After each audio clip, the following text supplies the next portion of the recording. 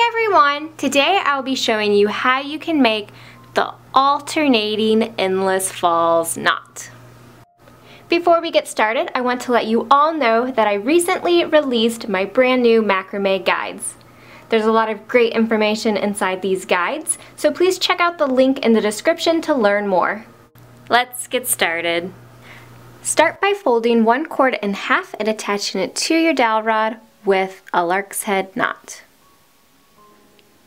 Before you pull this lark's head knot tight, we're going to slide another rope in right underneath the knot.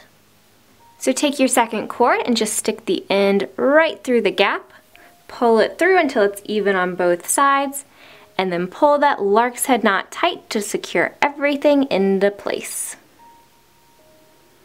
Now to tie our first endless falls knot, we're going to take the two outer cords and cross the left over the right to form a loop.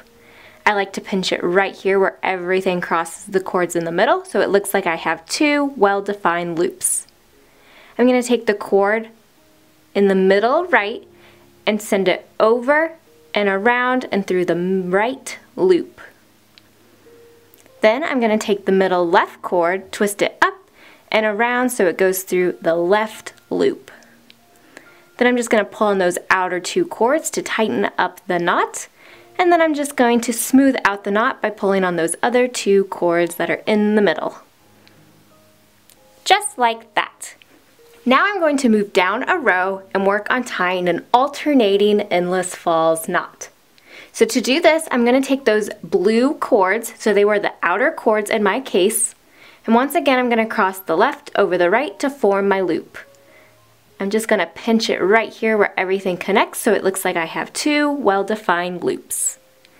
Now I'm going to take that middle right cord, twist it up and around and through the loop. Then I'm going to do the same on the left side. It twists up and around and through that left loop. And I just pull my ropes tight to secure the knot and to pull it all into place.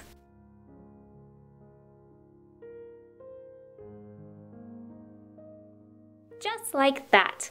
Now I'm going to move on and tie an alternating knot between these two previous knots.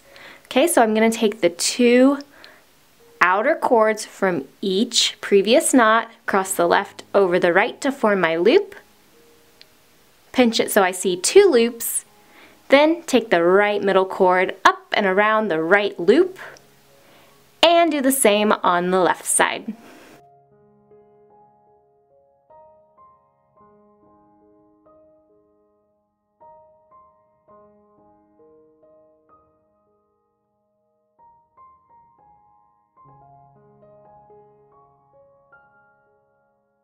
Now I can move down and tie a third row.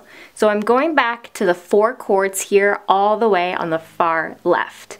My blue cords, so always the ones that were the outer cords from each previous knot, are going to cross over each other to form my two loops.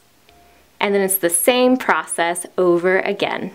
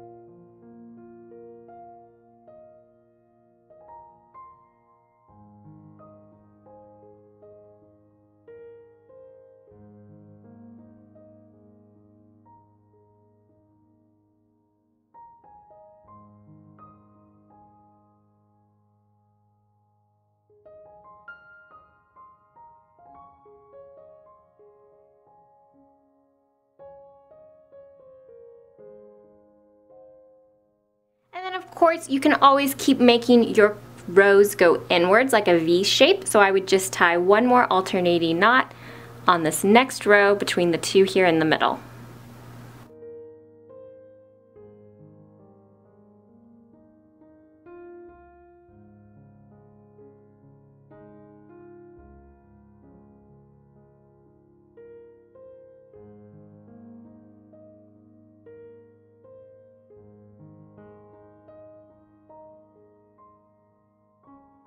Just like that. And this is what it will look like once you are all finished up.